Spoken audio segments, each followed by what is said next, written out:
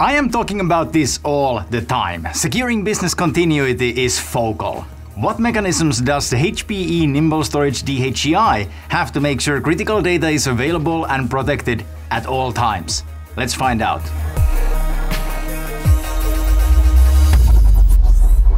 Hi, I am Markus Leinonen, an independent tech enthusiast from Finland. This is where we discuss everything about enterprise tech from bare metal to cloud native. If you are an enterprise tech enthusiast like me, consider subscribing. This video is sponsored by Hewlett-Packard Enterprise.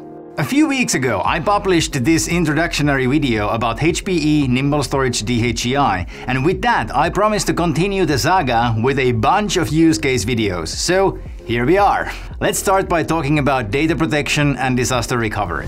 When I think of data protection and disaster recovery, it naturally divides into three categories, or phases in my mind. 1. Preventing data loss.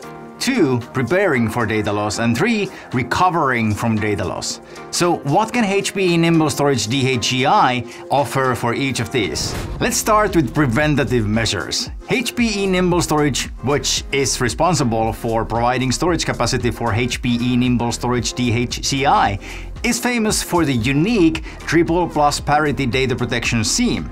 Long story short, you can lose 3 drives and still experience minor errors in the remaining disks without taking a hit in production performance. This level of data protection is nothing short of paranoia, but HPE Nimble Storage customers seem to love paranoia. Based on Tech Validate research from 2021, 83% of IT organizations find this unique Nimble Storage feature valuable. Triple Parity together with HPE InfoSight takes Nimble Storage availability to a whole new level. More than 6 nines of measured, proven data availability. Again, something a lot of customers appreciate. By the way, as mentioned last time, you can actually choose to use HPE Alletra 6000 with HPE Nimble Storage dHCI these days. All of the above applies to HPE Alletra 2 and then some. Now, let's take that paranoia a notch further, because why not?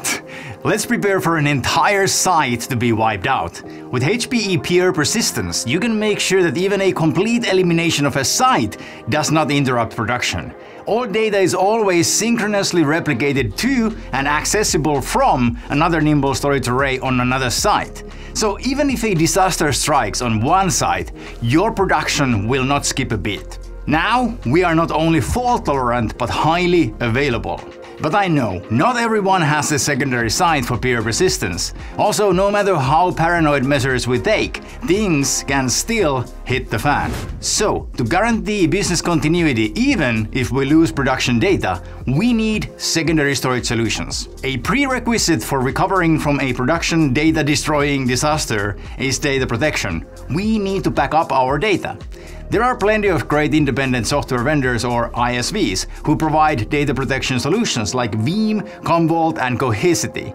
The biggest advantage of using these specialized solutions is that you'll get a comprehensive control over data protection. They are app-aware and app-consistent. They provide more granular data protection at the file or object level. If you would prefer a backup as a service option, there's HPE Backup and Recovery Service that HPE just unveiled a few months ago. HPE Backup and Recovery Service enables snapshots, local backups, as well as cloud backups. While not officially ready for HPE Nimble Storage dHCI just yet at the moment of filming this, it should be available very soon.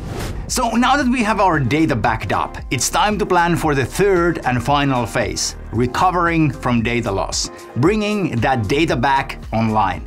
If you're using HPE Backup and Recovery Service, naturally you can easily recover that data after disaster. Alternatively, one of the latest HPE acquisitions, Zerto, is specialized in data recovery. Actually, Zerto doesn't only help recovering from data loss, but from ransomware alike. With Zerto, you can recover in minutes, to a point just seconds before the disaster.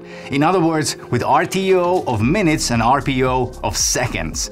There's much more to Zerto. This was just a surface scratch, but Zerto might be a topic for another video. Oh, HPE just released a new demo video about dHCI with Zerto. Check it out from here.